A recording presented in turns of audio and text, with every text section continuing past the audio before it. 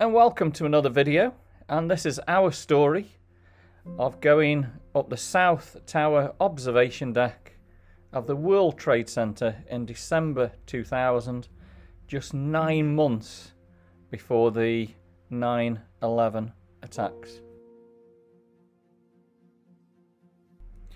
I remember on this December's day flying into New York's LaGuardia Airport and seeing this amazing view of the Twin Towers in Lower Manhattan.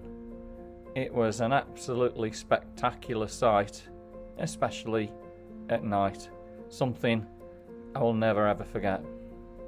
I just wish we'd got better video quality. So as the plane turned towards LaGuardia, we got an amazing view again of the Twin Towers from the other side of the East River, and as you can see on this video, it was absolutely spectacular. They certainly were the symbol of New York, and who would have thought in 9 short months the skyline of Manhattan would be changed forever. I'm so glad that we had this opportunity to visit New York and capture the very last footage of the beautiful Twin Towers here in New York's Lower Manhattan. It was always exciting to arrive at the World Trade Center and stare up at these 2 massive buildings. The area around the World Trade Centers was always busy, bustling with people and traffic. So as we made our way down towards the observation deck, glimpses again of the lower half of the South Tower and glimpsing up to the top was just absolutely awesome. We'd been up the South Tower observation deck many times before, but every visit was super excited to visit and see the wonderful views. I remember the little Sam Goody shop here at the bottom of the South Tower, and the entrance to the observation deck was just a little bit further down here on the right hand side. And we entered the revolving doors, and the first thing that you see was these massive windows and the steel columns. And I guess we all remember when the towers collapsed, this was all that was left of the South Tower. The lobby had beautiful flags, and if you remember, the ticketing area was a little central round area at the top floor, and then you used to go down to the bottom floor to get into the lifts. It was always beautifully dressed, especially at Christmas. So as we headed to the top, the views of southern Manhattan were simply spectacular. There was unobstructed views of Brooklyn Bridge and the East River and all the buildings in Lower Manhattan. And when you gaze down at the cars, they looked so tiny, and you could see all the yellow cabs. You could spend hours at the top of the South Tower observation deck gazing at all the spectacular views of New York City, looking towards the North Tower and its massive aerial, and the views north towards Midtown Manhattan were just absolutely views that were untouched. Gazing down to the streets of New York, we would be looking unknowingly at a famous intersection that would become famous with a video of workmen working on the road and witnessing the first plane hit the South Tower. That was right here at this intersection. If you remember, the observation deck, you used to be able to step down 1 step and you could get a full view through the window of all the sights in Manhattan. And here's me sitting there looking at these spectacular views of Manhattan. And who remembers the beautiful Cafe of Manhattan's? Spent many a times some beautiful food there. We all remember when the last tower, the North Tower, fell, seeing the aerial collapse into the floor. And here's the view of that massive aerial atop of the North Tower. The North Tower just looked absolutely huge when you look from the top all the way down to the bottom there, and looked amazing against the New York skyline. We just loved it, being at the top, looking all the way down towards the Hudson River here and Jersey City.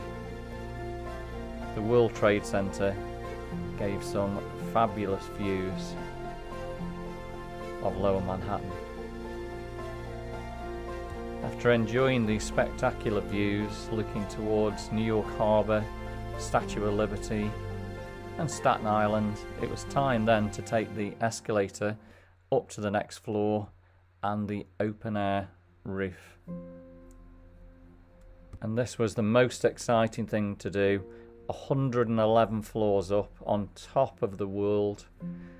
The views were just absolutely outstanding. It was always pretty windy up here, but it was certainly well worth coming to the top. Aircraft would always fly pretty close to the World Trade Center, but who would have thought 9 months later an aircraft like this would be hitting the South Tower. And as you can see, our very last visit to the World Trade Center was on a beautiful December's morning, and you could see the whole city of New York from up here, looking at that wonderful aerial. Me and Mum stopped to gaze briefly over towards the north, looking towards the North Tower and New York City, not realizing in 9 short months this tower and the North Tower would be collapsing to the ground due to 2 aircraft hitting the towers and over 3,000 people losing their lives to just such a senseless act. The world was about to change and we did not know it. I always think, were there any terrorists at the World Trade Center when I made the visit, planning their attack? I'm sure the attack had already been planned, ready for 9 months later. It's a scary thought to think that the people who did this would have visited this beautiful view.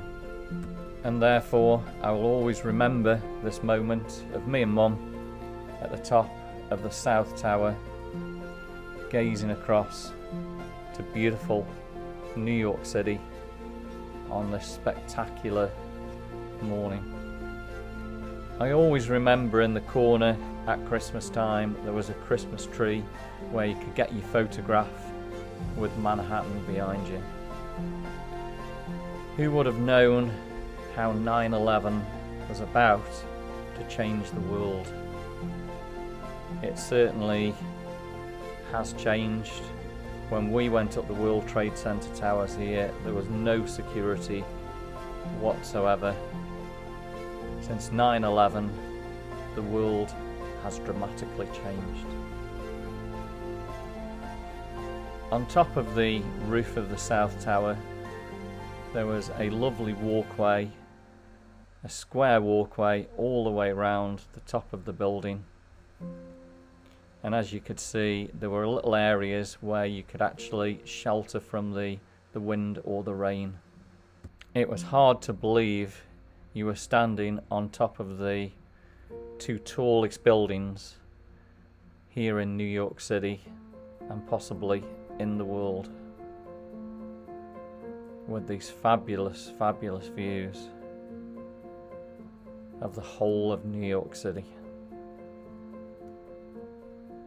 And back down in the indoor observation deck, again a great view of the lovely Cafe Manhattans and the old observation screens here at the observation deck. Beautiful views of the Woolworth building After exiting the observation deck, there was always beautiful displays at Christmas time in the lobby area, and this is something I will always remember. And then of course those beautiful revolving doors as you left the building. We did not realise this would be the last time that we'd be in the World Trade Center. It was then time to gaze back up to the top of the World Trade Center, looking at those beautiful skies, and head around the bottom area of the Twin Towers.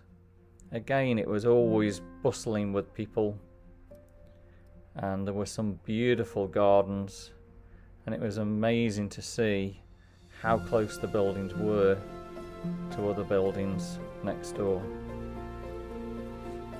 I can remember well the plaza area at the bottom of the Twin Towers, and this is where the spear was located, and the famous words, "Peace on Earth."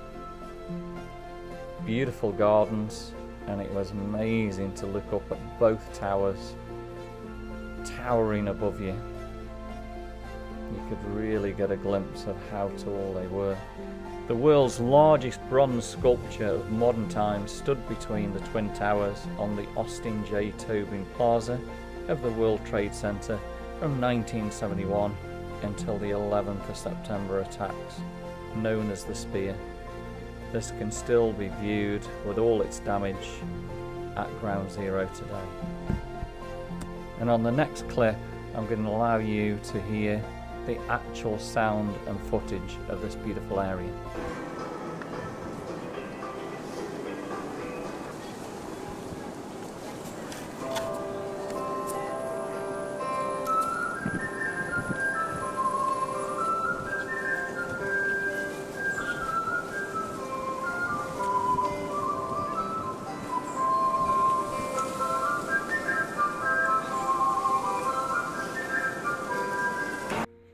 I'll always remember these words, "Peace on Earth," and how things in 9 months were about to change in the world.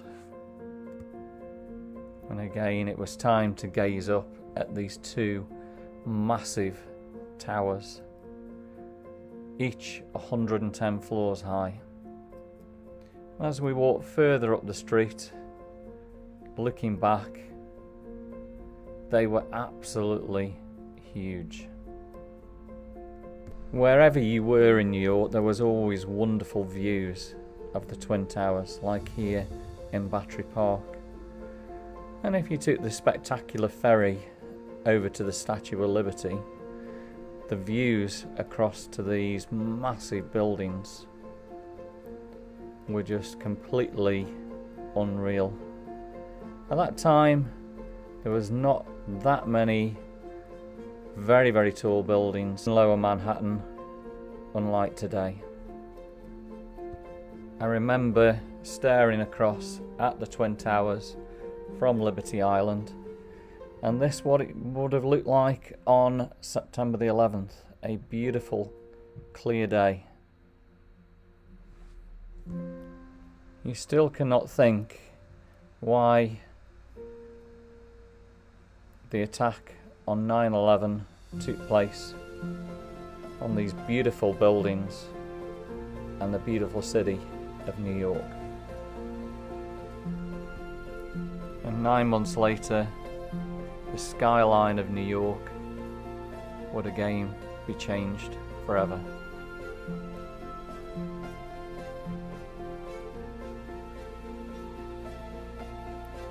When taking the ferry back to Battery Park from Liberty Island, the views of the World Trade Centers by the Statue of Liberty was absolutely stunning, and I remember that picture well. That's a proud moment to be here in the United States and in the free world.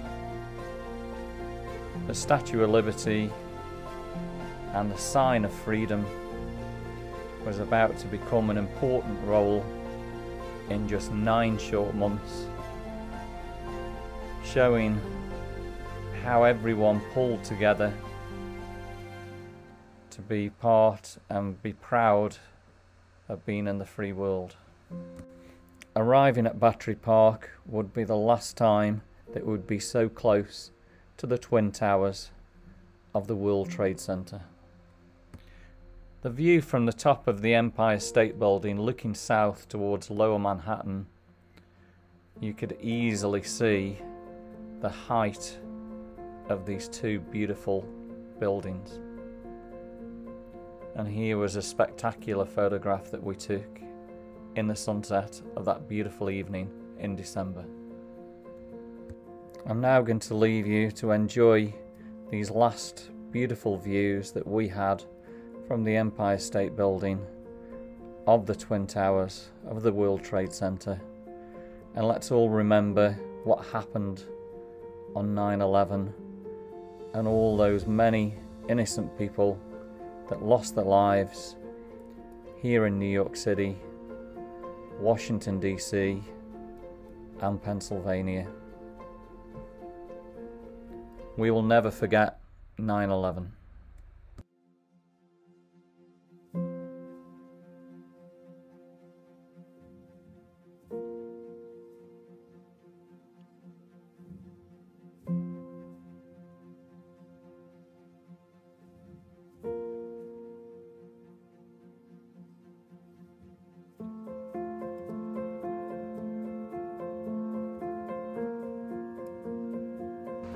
I loved going to the top of the towers. The views from that height are unbelievable and can't be missed. And then afterwards, I always enjoyed sitting at the base for a while, taking in the sheer height of the buildings and looking at the Peace on Earth sign at the message it was giving out. While we were up at the top of the towers, we always used to have a meal, mostly chips or something like that. The staff there were always so kind to us, and now I often wonder what happened to those very, very pleasant people.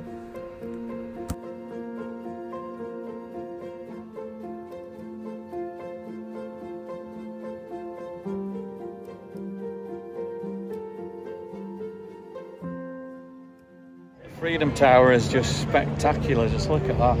Awesome. I can't believe what actually happened here on that Tuesday morning, September the 11th, 2001. Approach from the north. First of all, hit the North Tower there. And then the second plane went from this way to the south. Struck the South Tower. And all that was it, 3,000 people there. The survivor tree behind me there was burnt to it really, really bad during the September the 11th. But they've cared for it, replanted it back in the Memorial Gardens at 2010, and it's now looking really healthy again. Okay, so we're looking here at the South Tower. South Tower is the first one to have fell here on 9/11.